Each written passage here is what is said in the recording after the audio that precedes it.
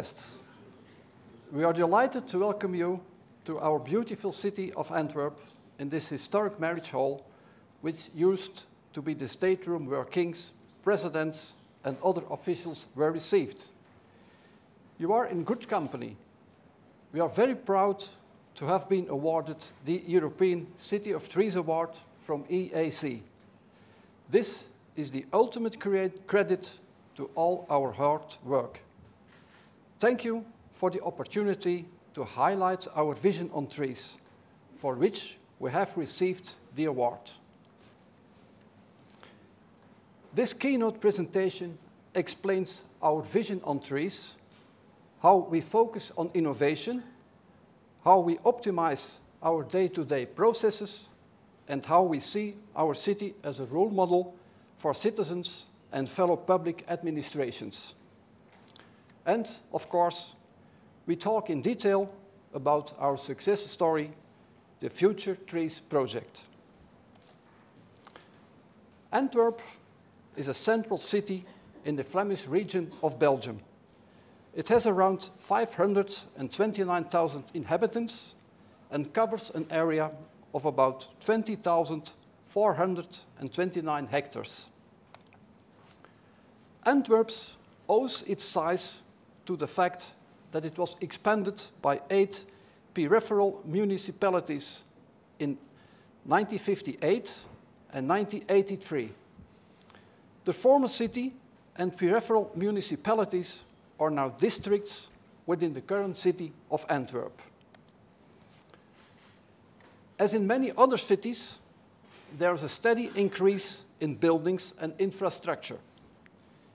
In addition, there is the global issue of climate change. In response to those challenges, Antwerp is putting more and more effort in creating a green environment. Trees play an important part in this because of the many benefits they create for the ecosystem. Antwerp's vision is to focus on as many large trees as possible, instead of focusing purely on the number of trees. After all, a large tree benefits the ecosystem far more than several small ones. So, no lollies if Antwerp can help it. Instead, we focus on future trees. This vision is detailed in our tree plan, a management document endorsed formally by the Antwerp City Council. This tree plan not only sets out the theoretical basis, but also provides a number of practical guidelines for city planners and engineers. One of the main principles is that in order to manage our advisory role, our trees are divided into different classes.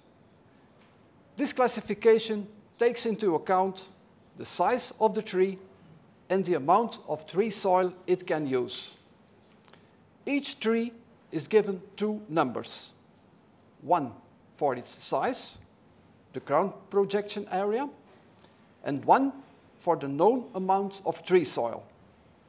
The largest number indicates which class the tree belongs to. There are 3 possible classifications: small, less than 25 cubic meters root soil area, or 25 square meters crown projection. There's medium, 25 to 49 cubic or square meters, and there is large, more than 50 cubic or square meters. For existing trees, the crown projection area is usually the determining factor. For newly planted trees, it is more likely to be the amount of tree soil that is provided. The species is not a determining factor. This slide shows 2 examples of large trees. On the left, you see a young tree with a large area of tree soil, which in this case is the determining factor. On the right, you see a mature tree that has established itself under the paved area. The amount of tree soil is unknown, but in this case, the canopy volume or crown projection area classifies it as being a large tree. The City of Antwerp does not want the number of large trees and the benefits they represent to decrease.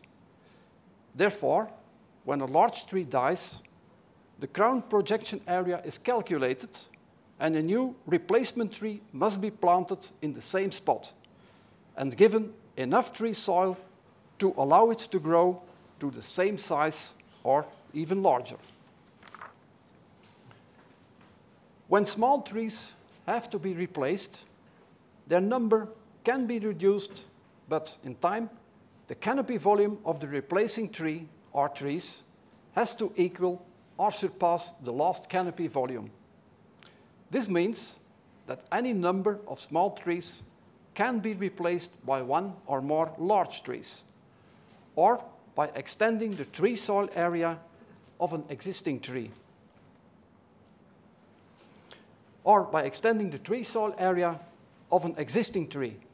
So that it can grow bigger. This approach may reduce the total number of trees in the city, but the overall canopy volume will remain the same or increase, and the number of large trees will also increase. This approach also means that in some projects, the initial canopy volume immediately after reconstruction will be minimal. This is solved by planting additional, carefully selected support trees around the main tree. These support trees are chosen to disappear of their own accord when the main tree takes up their space, as it grows into a future tree. At least, they will never achieve their full potential and hinder the main tree in its growth. To realize our vision, the City of Antwerp invests on different levels. A dedicated organization was developed. There's a strong focus on innovation. We update our processes and techniques regularly, and we launched a long-term project focusing on future trees.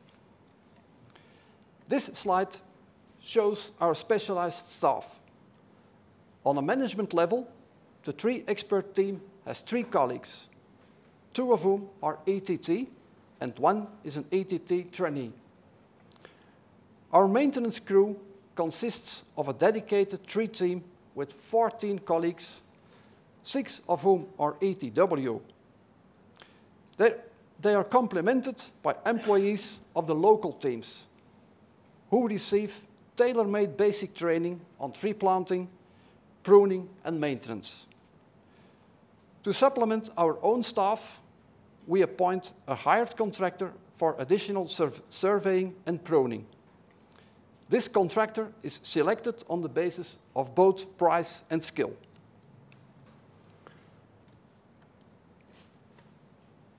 Another major focus for the City of Antwerp is on innovation. Employees have to stay up to date in terms of tree knowledge. So regular training courses are organized, mostly in-house. This slide shows a recent course on crown and root architecture. It is not always possible to give a tree a large open tree soil area. Space is restricted and paving is often a necessity. In that case, pavement supporting tree soil structures are the solution. Several different types have been tested in the past years, and we will show and discuss them in detail during our walk on Sunday. Antwerp also takes the lead when it comes to the combination of blue and green. To best withstand the challenges of climate change, water is essential. At crucial locations, we invest in artificial water buffers with capillary action. In other locations, efforts are made to drain off water from the paving into the planting beds, combined with a growing medium that can retain a lot of water. Because we don't want our trees to drown, we developed a graph together with water manager Aquafin, with which designers can easily check the maximum amount of water allowed to run off into a specific growing area.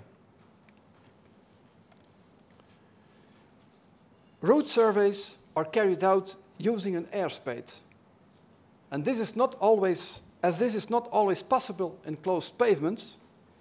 We have recently tested a tree radar in order to see to what extent this method can be used instead. Drones are the future. We plan to conduct tests in the near future, for example, to monitor the condition of trees. Not only the quantity of growing medium is important, so is the quality. In close collaboration with a producer of substrates, we are developing a growing medium that will help trees to be resilient to climate change.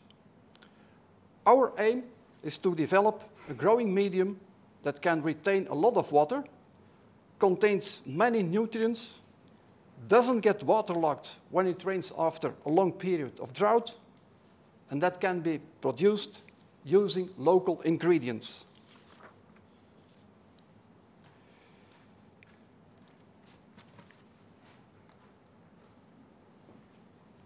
During the process of a reconstruction project, there are several moments where our expert contribution is crucial. In the project initiation phase, a tree report is issued based on the results of a visual inspection and the soil and root survey.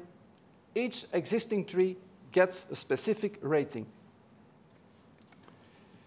The tree ratings are visualized using different colors. Trees can be classified as to be kept and protected at all costs, the yellow color, to be felled only when absolutely necessary, the light blue color, to be retained when possible, the brown color, and to be felled, the red color. When the preliminary design is presented, we analyze the existing situation and the new proposal. We compare the two in terms of the number of small, medium, large, and future trees, as well as in terms of the total canopy volume after construction and as expected in the optimal situation. We take into account the total surface area of the open planting zones and the different types of pavement supporting structures. Growth site structures should meet both the requirements of trees and of the paving. This is why a group of experts, including tree experts and city engineers, has been set up. If a particular type of construction is deemed useful by all parties, it is included in the range. Certain types of pavement supporting structures, particularly the sandwich constructions, do not match the rules of conventional road construction. Therefore, not all classical checks on the work carried out can be applied. In order to ensure that sandwich constructions can still be used in the city, the team has issued specifications and inspection methods. This is a perfect example of tree protection, which is included in our requirements for execution. In the final design phase, when execution plans are drawn up, we specify the necessary protective measures for existing trees that have to be taken during construction.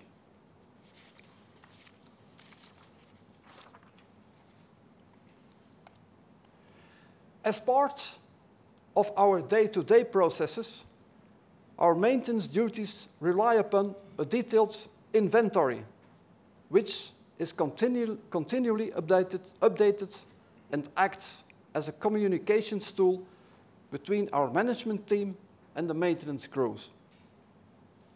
In day-to-day maintenance, a distinction is made in the size of our trees. Smaller trees are checked and pruned by local teams using ladder and a stick saw.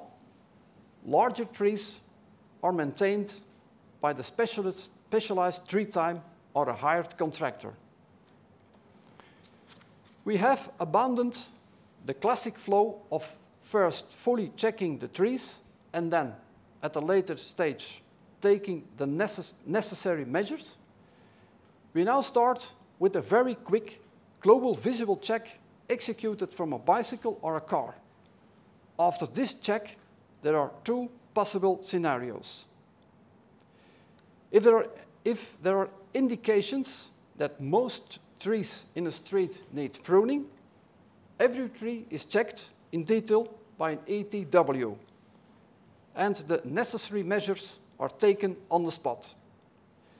We prefer this way of working because the ATW always inspects the tree stability before he starts climbing, and he can judge defects in the crown better than someone who inspects from the ground floor. In the second scenario, when at first glance trees don't seem to need any attention, they will be inspected fully from the ground floor at a later date. After this full check, separate maintenance orders are issued when necessary. Another important focus for the City of Antwerp is our very own tree nursery, north of the city, close to the Dutch border. It is being systematically transformed from a traditional nursery to a nursery where the main focus lies on growing trees that are difficult to find in the regular trade. These are trees from certified native plant material, or trees grown from seeds we collected ourselves from trees that are performing particularly well in our city. These can be both native and non-native species. We presume that such trees will be better adapted to the challenges of climate change. We let them grow naturally, that means without over-fertilizing, without topping, and with enough space between them when they are transplanted. The ultimate goal is to grow well-shaped, large and future trees whose parents have proven to grow well in our city. A small number of trees will be allowed to develop into climbing trees or characterful park trees. Moreover, we are developing a range of support trees in larger sizes to increase the initial canopy volume when they are planted in the city. And now to our very own success story, the Future Tree project. A future tree is a large tree which sits in a built-up environment and for which the necessary provisions and accompanying investments have been made to allow it to grow large and in full health. In order to qualify as a future tree, the large tree must meet a number of requirements, both general and specific. The general requirements are: the tree must be a size 1A. It must be able to grow more than 120 years old in our climate zone. It must not be columnar. It should be located more than 7 meters from surrounding buildings. It must be healthy and not show any defects or diseases that cannot be cured permanently. There are also specific requirements for the location. New trees must have a root soil area of 100 cubic meters. Unless a very rich grow medium is provided, then 80 cubic meters is enough. The root soil area of existing trees can be less than 80 or 100 cubic meters, provided they already have a crown projection of at least 100 cubic meters. Their condition is good or moderate, and the visible part of their growing site is in a good order. We also have candidate future trees. These are existing trees that nearly meet all requirements and whose deficiencies can be resolved within reasonable limits. In order to quickly get as many future trees as possible, the Future Tree project was launched in 2018. This project ensures investment in individual growth conditions for existing trees, independent of any reconstruction projects, or creates growing areas for new future trees in open spaces which are not yet being developed. In 2021, the Antwerp City Council freed up 2 million euros as an additional incentive for the districts to invest in growth site improvements and thus achieve more future trees. It is not only visible in the Antwerp streets, but citizens can also find more information about the concept of future trees on the Antwerp City website. The viewer shows selected details of our green inventory. Spreading the word is key. The Antwerp Communications Department launched a YouTube video presented by Arboricultural, a famous Flemish actor. This was picked up immediately and was a huge hit. Several newspaper articles followed, including a report on the planting of a future tree in a school playground by our Vice Mayor for Green Spaces. Spreading the word even further, a quick internet search of the term future trees gives you a perfect idea of how widespread the term has become in such a short space of time. Future trees really are the future, that's for sure.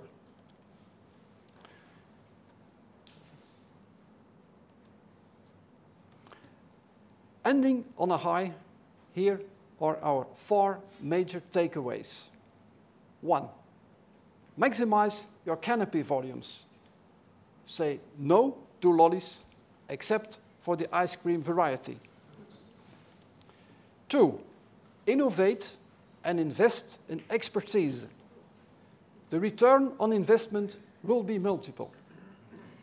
3, think about the invisible. Don't be afraid to invest in underground constructions. They will guarantee a longer life for all your plants above ground. 4, invest in the future, invest in future trees. In this presentation, we have given you a brief overview of the City of Antwerp tree policy. We hope you are as convinced as we are that this beautiful green city of Antwerp fully deserves to be City of Trees in 2023. Thank you very much for your attention. I will gladly answer any questions during the coffee break or the tree walk on Sunday. Thank you.